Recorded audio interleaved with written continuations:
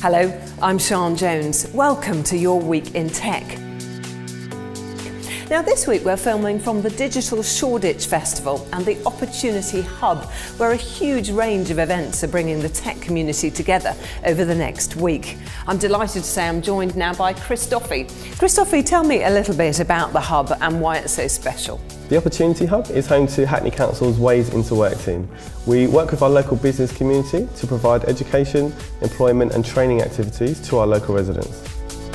Biopower, the social introducer-friend technology firm, raised $3 million in a Series A round as it looks to expand into the US. In the UK, it's already used by Tesco, O2, Sony and L'Oreal.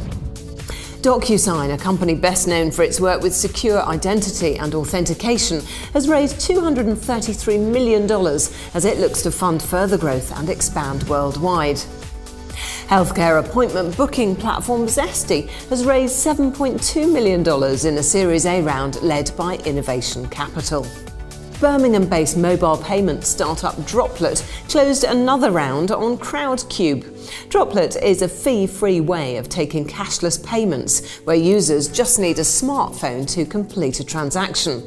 It raised 115% of its target, securing almost £600,000, bringing their total investment to $1.4 million.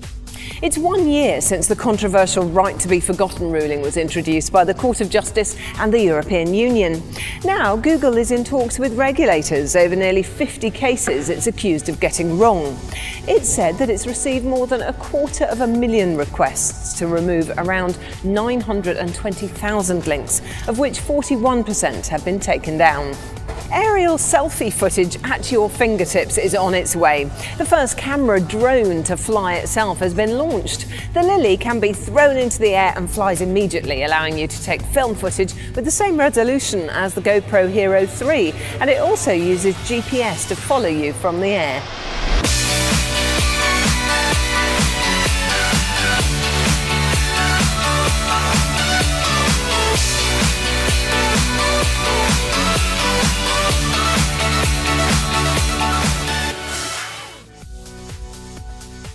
And finally, Google has been forced to shut off MapMaker due to some rather controversial edits, most notably an image of an Android robot urinating on an Apple logo. Now, the company said it had been moderating all user-generated edits to try and prevent such pranks, but simply found it impossible to keep up. This has been Your Week in Tech. Thank you so much for watching, and for more, do check out Tech City News and follow us on Twitter.